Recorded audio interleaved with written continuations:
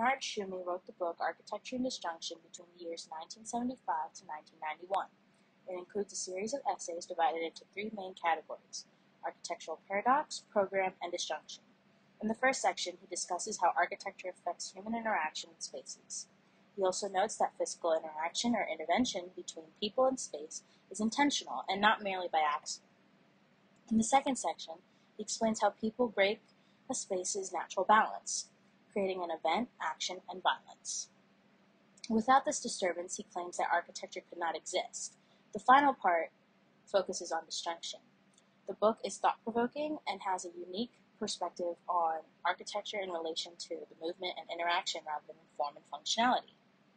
According to Tom Porter, the author of Archspeak, disjunction questions the traditional architectural search for the accentuation of unity, harmony, and synthesis in favor of a post-humanist stance that disrupts coherent architectural form and challenges the principles of its composition. Therefore, disjunction is the attempt to deconstruct the traditional components of architecture for their painstaking resembly to new kinds of architecture. Even though Bernard Tschumy's theory of disjunction highlights a new concept of transgression architecture that breaks away from the norm, his theories of violence and discourse between structure and humans are not practical for society's functionality.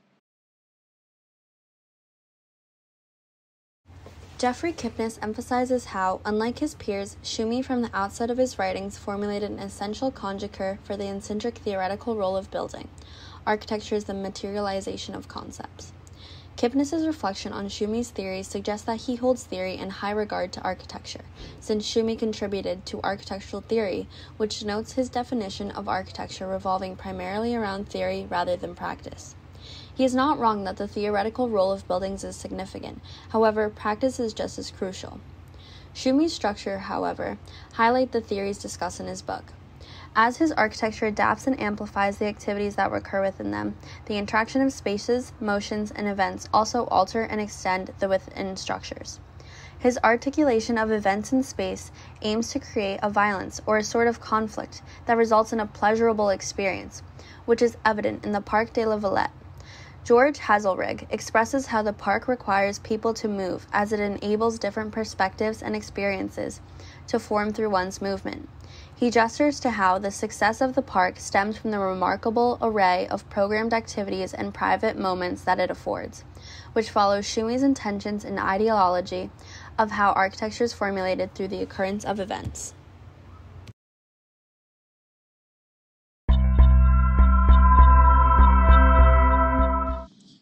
Tschumy's ideas of architecture are highly critiqued due to his strict adherence to the formalization of concepts.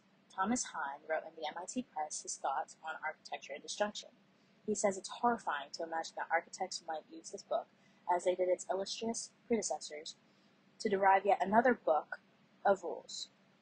Untold mischief would follow.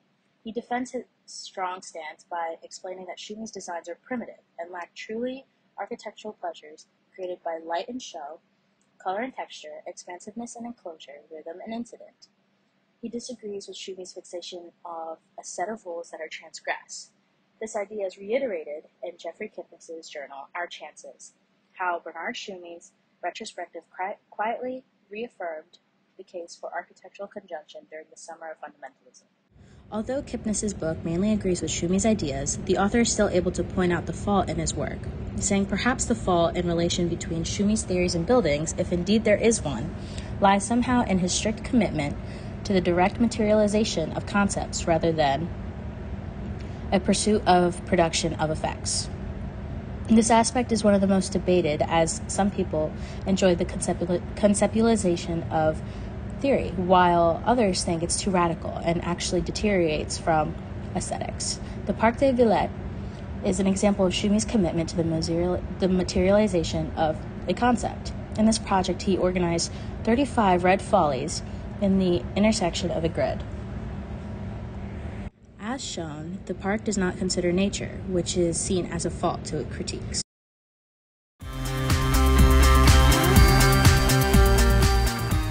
Everyone is familiar with the term modernism.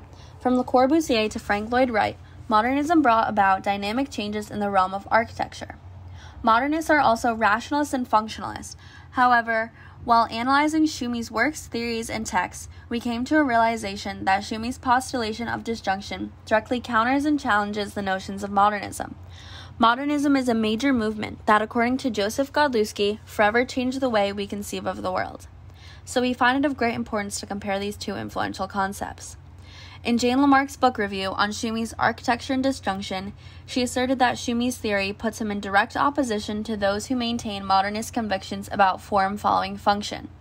Unlike modernist thinkers and architects who focus on a consistent, formal language and utilize technology and mass production to build structures that have similar established typology, Tschumi employs other techniques in the pursuit of an architecture that displaces, dissenters, and disjoins to make new relations as well as new subjectivities possible.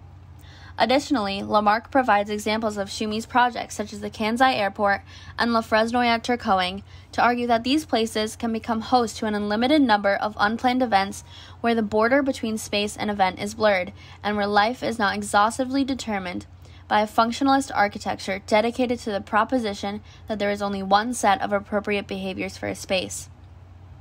Most importantly is the Parc des Lavalettes, designed by Tschumi, which acts as the built manifestation of his theories on disjunction.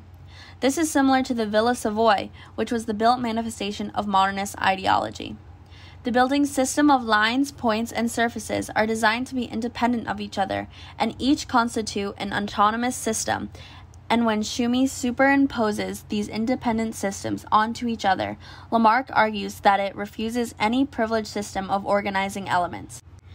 She concluded that the independence of the three superimposed structures avoided all attempts to homogenize the park into a totality. One can compare this to the Maison Domino, which was a construction model that provided design guidelines which architects can follow to build a structure that was a machine for living. Although this theory is significant in its own right, this modernist theory of an established system, mode, or diagram of building design that focused on reason, rationality, and functionality is not Bernard Tschumi's cup of tea, as his theory of architectural disjunction is more specifically in favor of disassociation or analysis. His theory refutes the traditional ideas of use, function, and form in favor of superimposition and juxtaposition.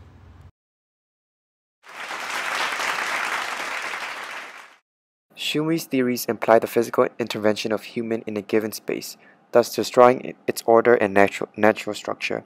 The link between architectural theory and architecture practice is crucial, but his book's theory is determined and challenging to put into reality for the functionality of society. Patrick Schumacher sums up the reality of Tschumi's theory, in which Tschumi's distinction is interesting but untenable, not least because all three roles distinguished here, translator, critic, innovator, must all come into play within an ambitious, progressive architectural practice. There is no choice possible between them. Schumacher's insinuation highlights how disjunction in architecture is exciting and new, but there is no support or functionality behind it that makes it defendable. In trying to strive away from modern forms of architecture, Tschumi overcomplicates architecture's relationship between human space, yet creates a stimulating experience.